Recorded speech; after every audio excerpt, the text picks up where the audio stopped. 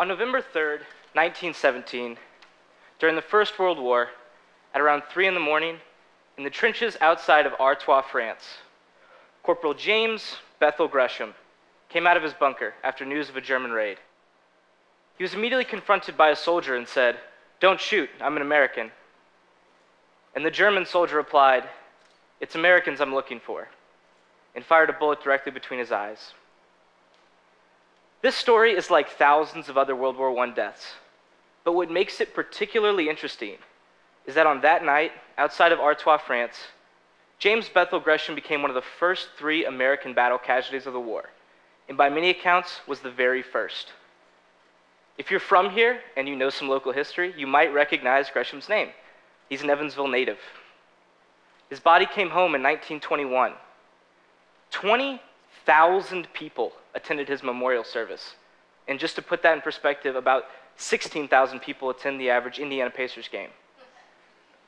His name was written in the death records in gold ink, the first one ever written that way. Incredible, right? So I was looking at some old newspaper articles about Gresham, and this piece caught my eye. It's from 1922, the Indianapolis Star, and I know that you can't read it from there, but what it says is that a memorial to Gresham is underway, a project is in the works, and that he's going to be temporarily buried at Locust Hill, a local cemetery. This is his grave today, at Locust Hill, still. It's a government-issued headstone. You wouldn't notice it if you weren't looking for it. And even up until 1926, his grave was marked by this, a small mason jar with a note in it. And this wasn't bad reporting by the Indy Star. This wasn't a one-time promise that went awry. I'm going to show you some headlines from local Evansville papers from the 20s and 30s.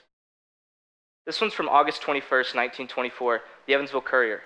Gresham Memorial is to be a national one. Campaign for $1.5 million will be made. This one's from August 25th, 1924, the Evansville Press. Memorial for first soldier to fall in Evansvillian on way to reality. This one's from the Evansville Courier again, November 26, 1936. Plaza Shrine proposed for Gresham. So what happened? Over and over again, some kind of commemorative form is promised, and yet we still fail to see any kind of end result. Now, I want to shift gears briefly and talk about how we as a society remember things, our public memory. The foundational work on this concept is by John Bodner. It's called Remaking America, and I highly recommend it, especially if you're from Indiana, because he uses Indianapolis as sort of his case study. And Bodner says that memory is this fluid, volatile thing, not a concrete set of facts about the past. And he theorizes that the way we as a society remember things actually has a whole lot to do with what's going on in the present. Memory, for Bodner, functions in a variety of ways. It could be used to push a political agenda, used to shape the discourse around a certain event, basically shifting and changing memory, or even just highlighting certain points over others, could produce real effects in society. So what I found out about Gresham was incredible to me for 2 reasons. First, his memory only became an afterthought when something else important was happening in the present. And second, these things that were happening were some of the most important events in this city's history.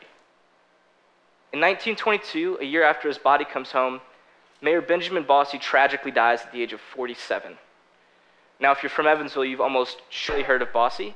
Bosse High School, Bosse Field, and the truth is that he was probably one of our city's most influential mayors. He was slated to run for governor. He was a landslide winner in basically every election, a public works guru, and he was the head of Gresham's Memorial Committee. Now, I would argue that it was more the shock of losing the mayor than the actual loss of leadership on the project that led to Gresham's memory to be kind of pushed to the back burner, but it's still not an inconsequential thing. And even this, the loss of Bosse, wasn't enough to totally kill Gresham's momentum. Through the mid to late 1920s, we see more proposals, and in 1929, the Great Depression hits. Again, tragedy in the present taking priority over our memory of the past. In 1936, as we saw earlier, there was a proposal to put him at Dress Plaza, right on the front. And in 1937, the Ohio River floods, causing $17 million worth of damage. That's in 1937 dollars. 1/3 of the city's homes are destroyed. And the proposed site for Gresham's memorial is flooded. By the 1940s, Evansville is an integral part of the industrial war effort. And in the midst of an even bigger Second World War, the idea to commemorate this hero of the first had become an afterthought. The title of my talk is Saving Corporal Gresham, Public Memory Then and Now. Mostly because I love puns in my titles, but also because I think that understanding how we shaped our past 80 and 90 years ago and how we shape our past today is incredibly important. So the questions that I want to ask you are, why do we remember the things that we do, and what do we forget? Maybe we forget Gresham. Maybe we just remembered different things. But the point that I want to make is that it wasn't the past that affected his memory. It wasn't what he did, how long he served, how he died. It was the present. Almost exclusively the present. The events that a society experiences in the present can quickly take priority over its memories of the past. And once again, these aren't our individual memories. They're our collective memories, our public memory. We as a community, as a city, as a nation, as a state, have the ability to remember and forget things based on what we choose to talk about. I think a great way to figure out what people were talking about 80 or 90 years ago is newspapers. Today, it's probably social media. For the first time in our history, we have an incredibly extensive digital archive of everything we're talking about at any given moment. But think about how quickly we can forget. A news story can be gone in less than an hour. We have no idea of knowing what will stick in the public mind and what will be lost. Even things that may seem important can be quickly replaced by other big events.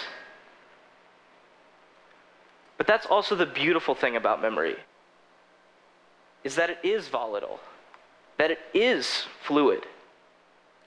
Sometimes all it takes is a reminder to help people remember what they've forgotten. So if you're holding on to something, if you remember something that you think that other people have forgotten, say it. Tweet it, post it, share it. Bring it back into the public discourse. Talk about it and refuse to be silent. Because that's how memory works. It's a collection of what we're talking about, of what we say. And that's why I'm here today. To bring the memory of Corporal Gresham back into the public discourse, and to encourage each and every one of you to find your own lost piece of history. Remembering things like Gresham is important because they add value to our culture. They deepen our understanding of the past. And they serve as a symbol that there may still be hope to recover what we've lost. I hope that this time we can save Corporal Gresham. Thank you.